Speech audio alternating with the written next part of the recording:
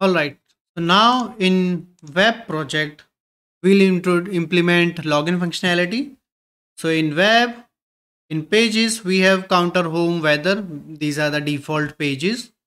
So first thing, let me do this. Let me set both of these projects as startup project. We'll do this. Properties, multiple startup projects, blazingquiz.api, start and web start. Apply and OK.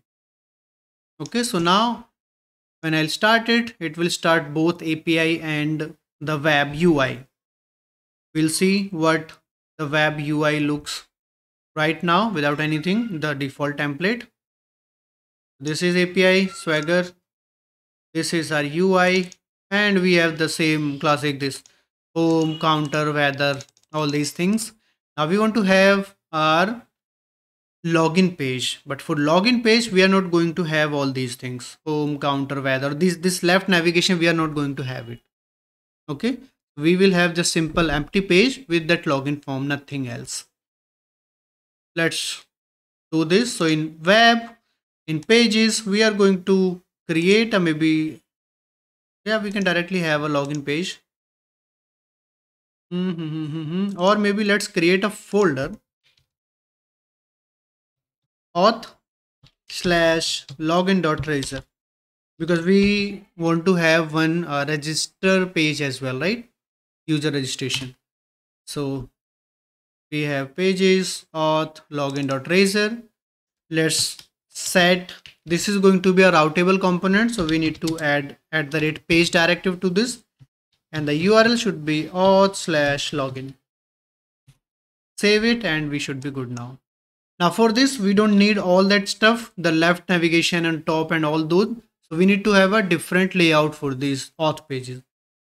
But the default layout, it was this main layout, which has all these things. So we'll introduce one more layout. So in this layout folder only, I'm going to create a new file. I'll say maybe auth layout or empty layout dot razor. Now this is simple razor component. If we add @page, it will be a routable page component. But if we want to make it as a layout, we just simply need to inherit this from this @layout component base. So this empty layout, we'll say inherit layout component base. Now it becomes layout, and layout gives us this body property. We are rendering it directly without anything, no top, no bottom, no header left, this and that, nothing. Now on this login page, we are going to have the layout. Default layout is main layout, but if we want to have some different layout, then we'll explicitly need to define it. So @layout, here we'll say empty layout, and now it is a part of that empty thing. It will have nothing on this thing.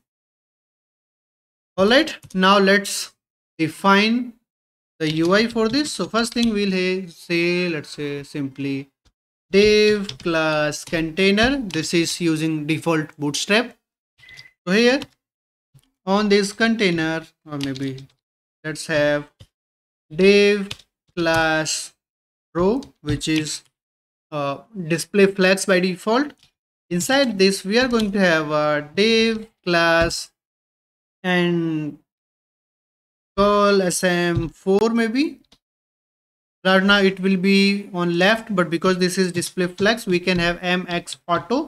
It will have auto spacing from on x-axis, from left and from right, so it will move it to the center. Same thing, we need to move it to the center from on the vertical axis as well.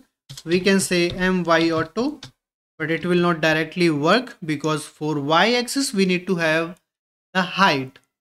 For that, what we'll do, on this row we will have the height, so vh100, so viewport height vertically 100%. Save everything, and now it will be in the center. All right, now we are good. We can have our login form here.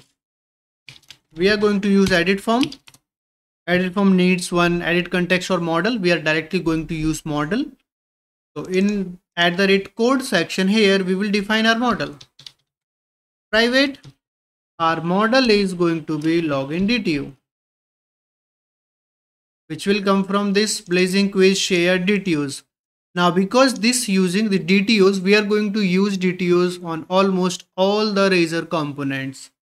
We'll cut it from here. We'll go to the underscore imports.razor on the root. In this project, we'll add that using here so that it can be used on all the Blazor components. Alright, we have this login DTO. Here we can say underscore model equals new, and now we are good. Now we can use this underscore model on this edit form. So here we'll say model equals underscore model. Now here we are going to use data annotation validations. Data annotation validator.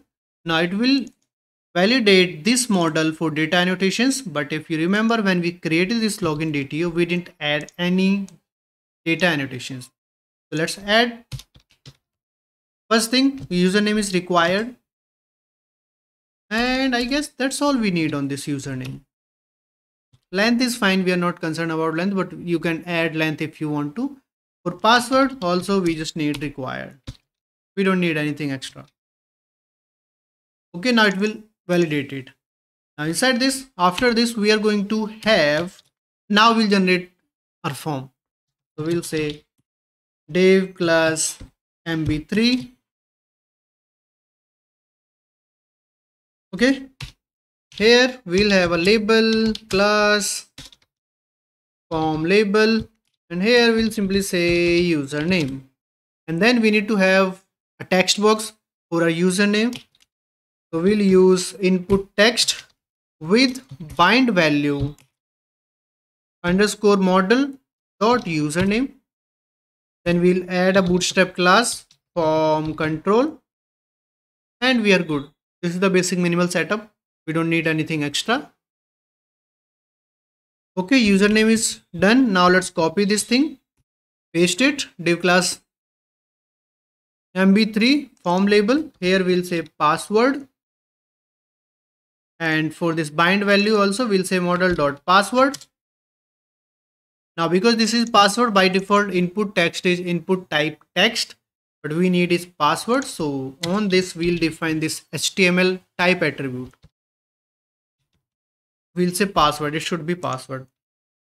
Now we are not validating it, we are validating it, but we are not displaying any validation message. So we need to display that. So for after both of these input texts, we'll use a validation message component, and it has a 4 parameter. Inside this, we can use this lambda to provide this model dot username. We'll copy this thing and add it after password, and we'll simply say for underscore model dot password. Now we are ready. Our username and password elements are ready. Now we need a login button. So we'll again say div class mb3. Inside this, we are going to have a button. Type submit. We want to submit this form. On this, we are going to add a couple of btn classes, btn success, and here we'll just say login. Save everything, and now we should be good. Now when we log in, if there is no data annotation validation error, it should call some method. Okay, so here on edit form, we'll say on valid submit. We'll say login async. We'll call this method. So let's define this method here. We'll say private async task login async. Okay, in here we can simply go to the API and call that login endpoint which we just created. Okay, so right now, first thing, let's see if all this setup is working, and maybe before that, when we are logging in, let's disable this form. when we are in logging process. For that, what we can do, we can simply have a flag here, private bool, let's say is loading or is busy. And when it comes to this login async method, first thing we'll set is busy to true. Then for now, let's have a delay, task.delay, let's say of 2 seconds. Once we implement our API, connect our API to this thing, then we will not need this task.delay. Right now I'm having it so that we can see this is busy flag. After this, we'll say is busy to false. Okay. All right. Now let's use this is busy. So on this button, what we'll do, we'll render different set of button if this is busy, different button basically. So if right now, if this is not busy, that means this is the default state. We'll use whatever button we right now have. If that's not the case, that means it is busy. That means it is right now, we have already clicked on this button and this is in process of sending that API call, or it is awaiting the response. For that, let's simply copy this button, change this in button type submit to just button, add a disabled flag, class, let's say button secondary, and instead of this login text, we'll say logging in ... so that it shows that something different is happening right now. All right, so I guess we are good. We can try it out. Okay, so save everything. The /auth/login. This is the thing. So let's start it. We'll implement that logic later when it by default opens this /auth/login if the user is not logged in.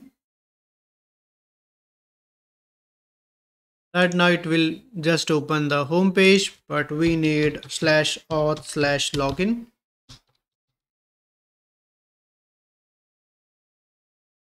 And we have this ugly username and password, this box. Let's quickly do this. Let's have something here.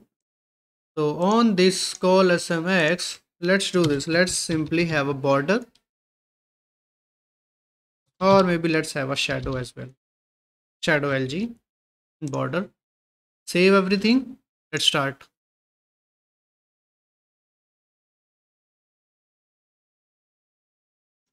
We need /auth/login. And we can see this ugly box again. We need to have some spacing from top, but right now at least we can see it. If I press login, you see we have these errors. If I provide something here, so we need to have that email address verification validation as well. abc.com. Let's have some password. If I log in, you see logging in, and after that it comes back.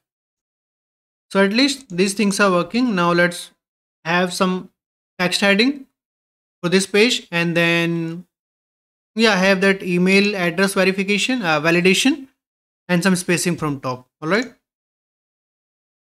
so we are here inside this call SM. We will have a div class MAUI3, so that from top and from bottom we have this 3 spacing, and here we'll simply have a h1. We can have some styling if we want to, but right now we are good with login. And let's say blazing quiz, just this. All right,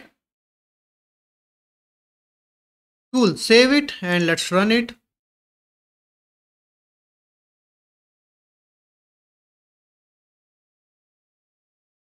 /auth/login, and we can see this login, blazing quiz, username, password, and this thing. This again does not look good, but at least better than before. Cool, we can see all these. Let's add the email validation, data annotation validation on this login DTO. On this username, after required, we can say email address, and we can also use the data type dot email. Save it, and now we should be good. Let's maybe change this as well. So this head thing, h1 class, on this we'll say, let's say h3, and after this I'm going to have,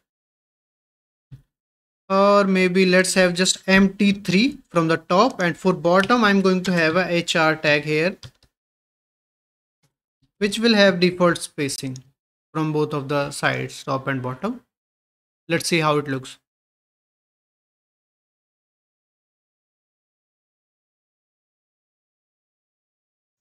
Let's do this for until we are working with this. So we'll change the default startup URL to this auth login only, so that we can go to web properties, launch settings, and here we are using this HTTPS profile.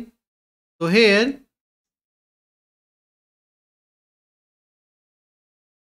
in this we can use HTTPS, we can have launch URL. Okay, this should be auth/login without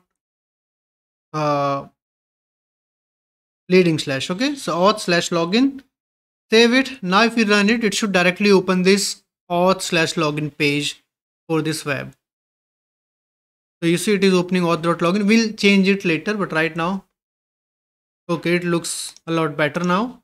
We have still that validation. If we do this, it's not a valid email address. Yes, so email address validation is here, abcd@gmail.com, then some password and logging in, and after it came back to login. So we are good with this now.